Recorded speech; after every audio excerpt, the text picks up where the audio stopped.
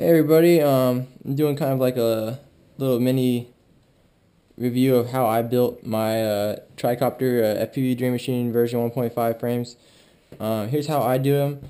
A lot of people, haven't experienced, well, not really, I guess only like one person, but one person's been having problems with vibrations and stuff like that, and I really try to explain to people that if you buy cheap motors, if you buy cheap props, it's gonna fly cheap, and it's not gonna have a very good vibration dampening. Like I use APC props, and that's like the lowest grade of props I would personally run.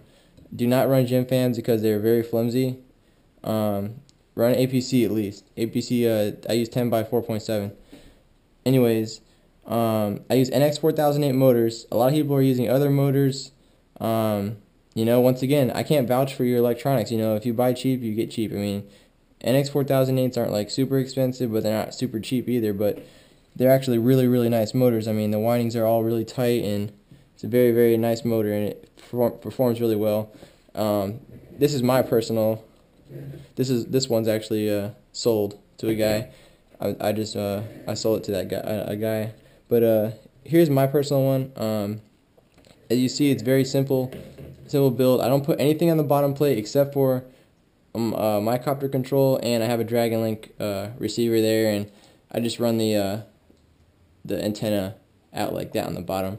So there's no weight on the bottom, but an important thing is when you're tightening these shock dampeners down, shock absorbers, don't tighten them all the way down. A lot of people always tighten them really, really hard, and then that'll compress the foam so much that it doesn't have any room to dampen anything. I mean, you want it to be able to move up and down, but not like completely freely where it's just super loose. But you want to be able to move up and down. You got to think there's going to be a camera on it, like there's going to be a GoPro there, so you're going to want it to be able to move pretty freely, but not too freely, just so it'll dampen the vibes. Once again, I recommend running ABC props, and I use Turnigy Plus 30 amp ESCs and NX 4008 motors. That's my combo. It works great for me. For my tail servo, I'm using a high-tech HS85 MG. It's a great tail servo. Never had any problems with it. I put the battery right here. I use a 3300 Thunder Power battery. I mean, you can put whatever battery you want up there. Also I added a GoPro vibration pad here. You can pretty much make your own if you want to. It's not, you don't really have to buy this. I just had an extra one, so I put it there. But all I do is I set my GoPro here, and I shoot in 1080p. And you see my videos. So also though, I recommend running 2 props one way and 2 props another way. So run 2 regular props and then 1 pusher prop, like say over there. That way you don't have so much torque.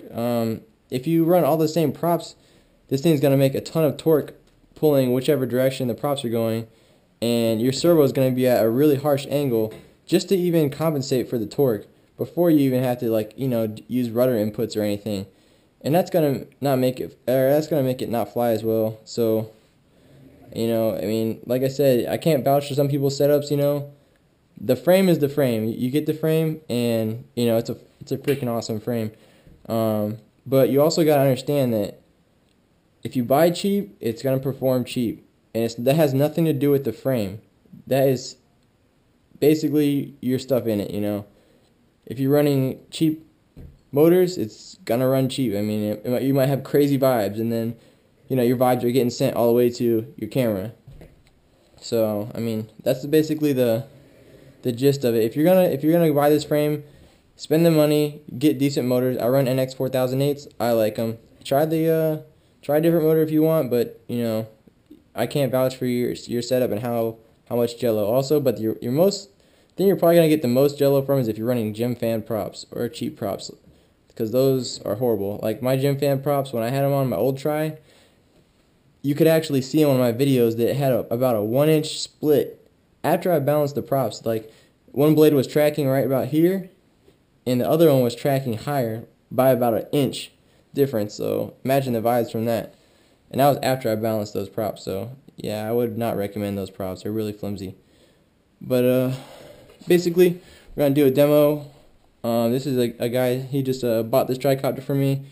I hooked it all up for him, put his receiver and everything in it. So we'll go outside and do a little demo for him and basically show you how a tricopter that I set up flies. I mean, they're very stable. I don't use any like crazy gains or anything, but I'll just give you an example of how they should fly. I'm also using 1/4-inch booms on this one.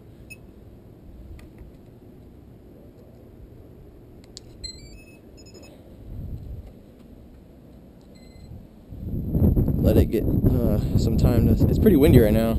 You can see the tree branches, or the tree over there. It's blowing pretty hard. Probably about 12 miles an hour wind.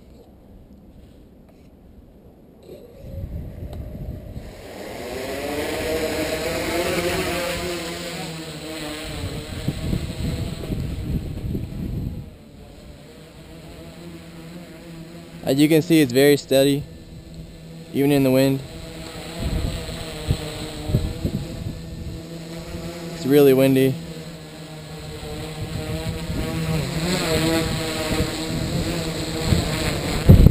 You can see it move with the wind. Look how fast the wind's moving right now. That was in auto level mode, but take it out and put it in rate mode.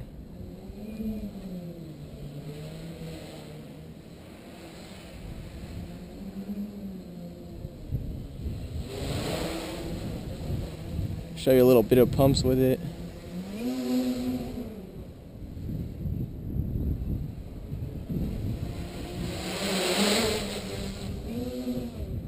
As you can see, it flies very good. But once again, this is my setup.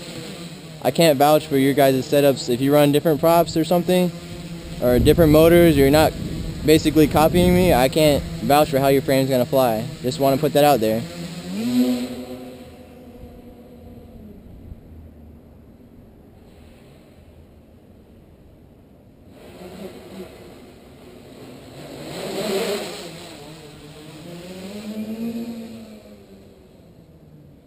But this is a guy's frame, so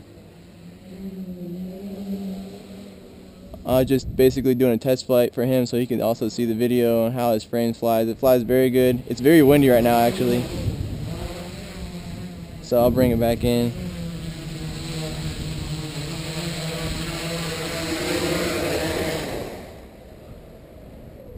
But that's basically it.